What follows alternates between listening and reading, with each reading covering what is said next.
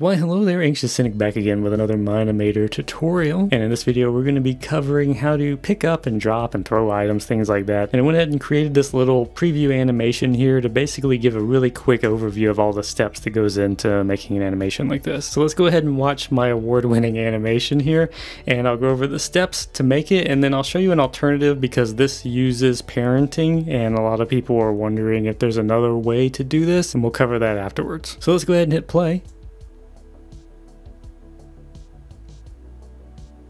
And there you have it, simple as that. In this animation I have Steve, of course, running up to the sword that's Excalibur in the stone. He grabs it, pulls it out, tosses it up, lands back in his hand, a little bit of a reaction there. Looks forward, he's just gonna toss it for no reason. Sword spins and lands in the ground, of course. So basically this is the traditional method of parenting an item to a character. So what we have here is two swords. The sword is duplicated. There's one already parented to Steve, and then I have a second sword that is the initial one we see here. So basically you're going to have two separate items. One is the one that's parented, one is the one that's not parented, and then you control the visibility over here of those items in order to mimic him picking it up. So if you look over here, let's zoom in on our timeline. Right here at this moment you can see that the sword in his hand is not visible. The first keyframe here set for that sword has the visibility toggled off, and then when we get to where he picks it up, the visibility is toggled on, and the reverse is true for the sword that's in the ground already. So there's a couple of keyframes here because I animated it to move a little bit when his hand touches it, but as you can see, when we hit this keyframe it goes invisible. So basically it's very simple. You take the item that you have on the ground, and let's see if we go ahead and just make this visible again. All you do is you take the one that's on the ground, and that is kind of you know, your base marker for the pose of that item.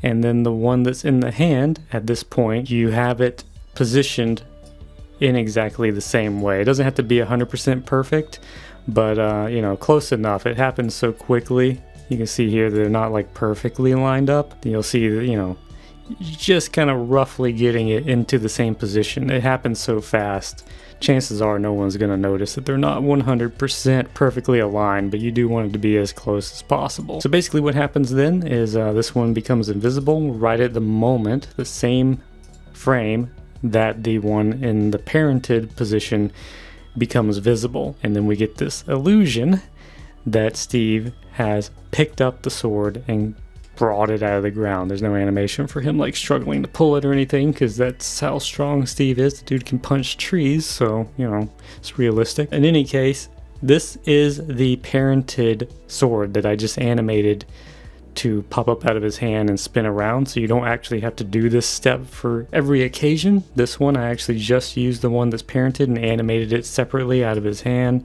and then back down into his hand. Alright, so moving further down the timeline here, we basically have the exact same thing happening but in the reverse. So when Steve goes to throw it, I chose this frame here. I felt like this is where it should probably leave his hand. So there, our second sword, the one that's not parented, becomes visible again. The one in his hand becomes invisible. Okay, so a question that I get asked is there a way to do this without the parenting method, without having to create the duplicate swords or whatever the item is going to be? And not really. There is kind of a hack way to do it that I found. Personally, I'm not quite sure if I like it, but I figured if you guys want to experiment with it, I'll just show you what I was able to uncover. So we're going to go up here and we're going to create a path. Let's go ahead and create that. And it just puts the empty path into our scene. If you watch my path tutorial, then you know how this all works. What we're going to do is create a point, and we're going to take this path and we're going to parent it. I can either drag it up in here or go over here to the hierarchy. Let's just do like this, and let's put on the left arm. So there's our path, and I'm just gonna, it doesn't really matter, I'm just gonna try to line it up more or less with Steve's hand because that's typically how he grabs things. I don't know if you know, maybe he would grab things with his elbow. So we've got our path there, and what we can do, let's see if we can just spawn in another item. Let's say Steve is gonna dual wield his diamond sword with a wooden shovel, zero out the position, If I can click on the right thing, there we go. So what I'm gonna do now is apply a constraint. So with this shovel selected, we have constraints. And again, if you watch my path tutorial, then you know all about this. If I do this and go to path, click it, nothing happens. The reason for that is for paths to work, there needs to be 2 points in order to constrain it, because the item, I guess, is looking for a point A and point B to be constrained to because of how paths work. I don't know. I'm not a rocket surgeon. I'm going to add another path point. When I do that, when we have 2 points, and if I go to the path here, you'll see we have 2 path points. So with that, then the constraint works. Let's grab our shovel, and you'll see that the shovel is now indeed constrained to that path. Steve's holding the shovel now, and it is doing so because it is constrained. If I show this keyframe here, we are set to the path on the timeline constraint. And when Steve runs, he's holding the shovel and he's doing his thing. So let's say we want him to drop the shovel here. And I'm not going to show like the whole animation of like dropping it and picking it up. Hopefully you guys can figure that out for yourselves. But at this point, let's say we want him to drop the shovel. So what I'm going to do, take off the constraint. I set a keyframe. We're going to go to the path and put it on none. So you can see now that it is no longer constrained, and it just plopped back down here, and it's plopping back down to whatever the position value is here.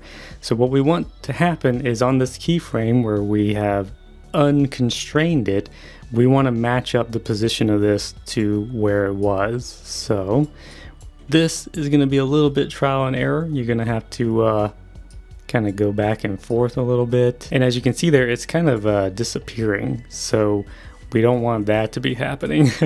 You can see that it's kind of moving, and that's probably because this is a keyframe here. The first one is set to linear. So if we put it on instant, we do like so, it's not going to move, and then you can see it suddenly just changes position. So that's something to keep in mind. Obviously you can animate this in between, but the keyframe, let's say if we had the shovel moving just for no good reason, let's set that linear. Let's just say we want it sliding down his arm for some reason.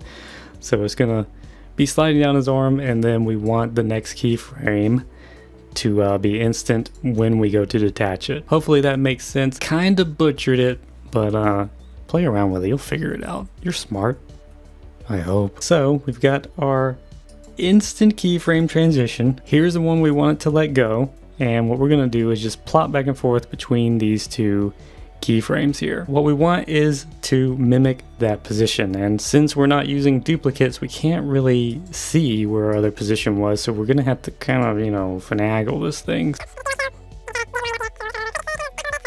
Close enough.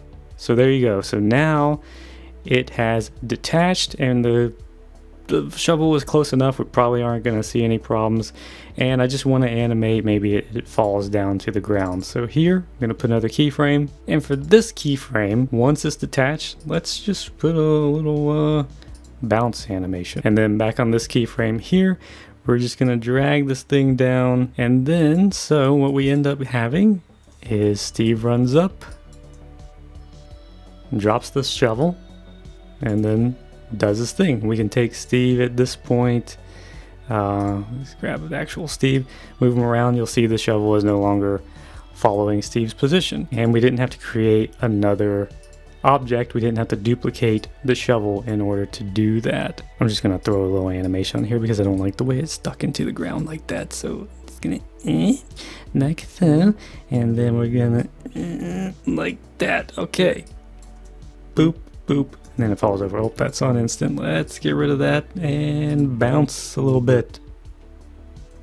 Oh, that's a little too fast. I'm just having a little fun right here. Just bear with me for a second. There we go. That's terrible. So anyway, that's the basic idea there. Personally, I think the duplicating items is probably the better way to do it, because you basically are doing the same process here, but you don't have the second item as a reference to line things up. But if for whatever reason you don't want to create a duplicate, maybe you're trying to keep the number of items in your scene low so that your computer doesn't blow up or something like that, then this could be a viable method. It's a little bit janky, but there you go. That's a way to do it. And so there you have it, guys. That's 2 different ways to parent and have Steve interact with objects and items. Pick your poison. Do duplicates and use parenting, or use this weird path hack constraint method and you know, let the creativity flow, or don't. I don't care.